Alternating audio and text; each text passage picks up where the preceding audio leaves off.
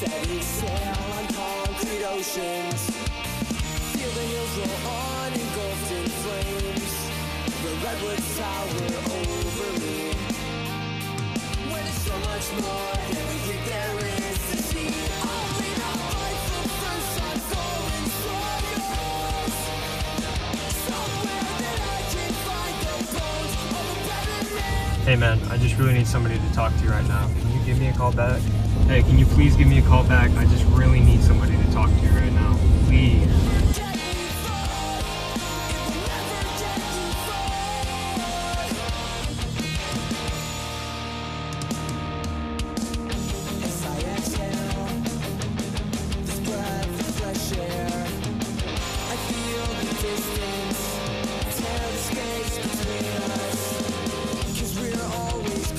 Toward the sun, but the cabin pressure gets to me, and there's so much more than we think there is to see.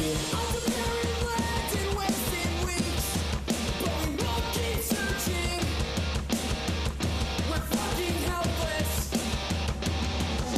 and I feel the staleness in the autumn air. It's not like usual, it's fucking hopeless.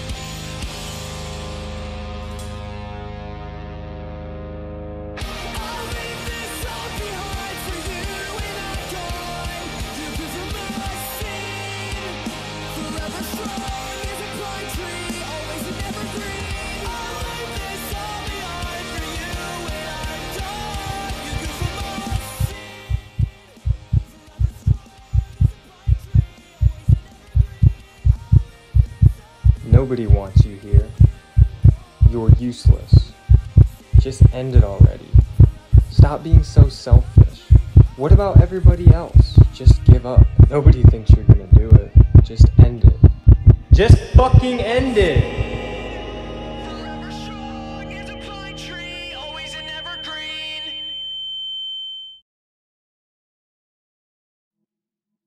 In the United States, suicide is the 12th leading cause of death at approximately 46,000 deaths every year. Between the ages of 10 and 14 and 15 to 25, suicide is the second and third leading cause of death respectively. Males are approximately 4 times more likely to commit suicide than females. How do we help those that need it?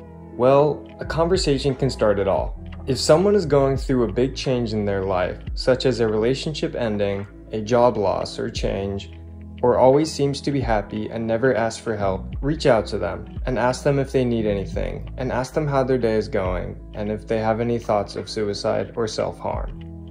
If someone wants to talk, listen. Don't judge. People who are going through depression and suicidal thoughts sometimes feel like it's the world against them, like they have nothing left to live for. Don't invalidate their feelings. Make them feel like they are heard, and make them feel like their life is worth living for themselves, not for anyone else. Those that are suicidal are often accused of wanting attention. They are not heard, they are abandoned, forgotten, left to their own thoughts and brushed aside by others, and no one believes they'll actually do it. Reassure the person who is feeling this way that these feelings won't last forever. Ask them if they have a plan. Follow up with them for a few days after the conversation and encourage them to get professional help. If someone is in danger, call 911 immediately. Give the operator all the information needed and then find ways to distract the person from those thoughts, such as painting, drawing, or listening to music. Do not leave the person alone until help arrives.